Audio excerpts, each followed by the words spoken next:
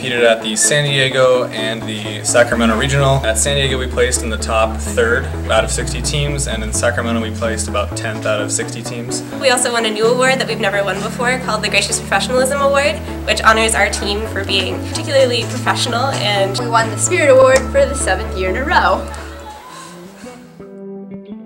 Okay, so our surf team did good this year. Our boys got first in state. We're going to do nationals after school's over. We did good overall. We beat all the teams that we went up against. Brainstorm, take me away from the norm. I got to tell you something. Actually, this year we got first place in the Miracosta's skills competition, where we were competing against Torrey Pines and El Camino Creek, and we ended up being the successors. Well, for volleyball this year, we won league.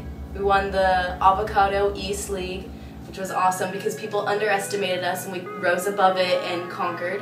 And then we made it to the semifinals of CIF, and we ended with a big game. We ended with a bang. Yeah, just tell me about how jazz band and band had success this year. I've got a man that's always late anytime that we have a date, but I think that's it. Okay, yeah. So this year in band, we had a great year. We went to some of the most crazy festivals, like El Camino and San Marcos. And I think our biggest highlight of the entire year was when we went to Anaheim and we won something like, I think 5 or 6 trophies. And out of all the schools through the entire country, we won the most awards. And we went 27-8 on the season, swept Torrey Pines, won our first 11 games in a row, won the Pirate Falcon tournament, won the Lions tournament. We were top 5 of the county the entire season. We are league co-champions. We were the #1 seed in playoffs, and we were CIF championship finalists.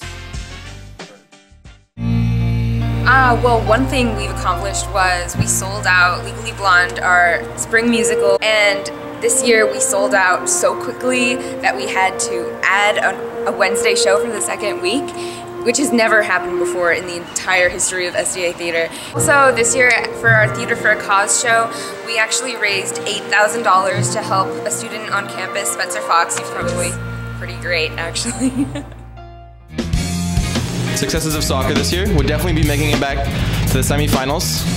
Good job, guys. With a new coach and a lot of things going against us, we definitely proved everyone wrong.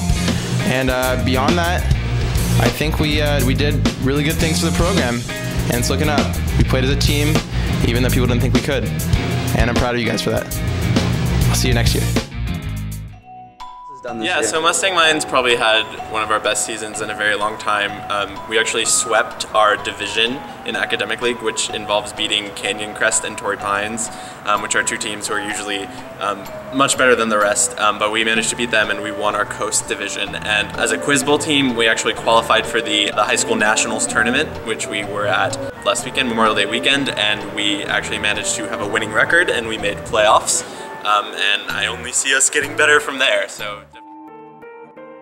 Our lacrosse team did really well. We made it to the semifinals of the CIFs, and we played a hard game against Del Norte and we lost, but it was a really great season and all the girls were super close. Started from the bottom, now we're here. Started from the bottom, now my whole team here. Started from the bottom, now we're here.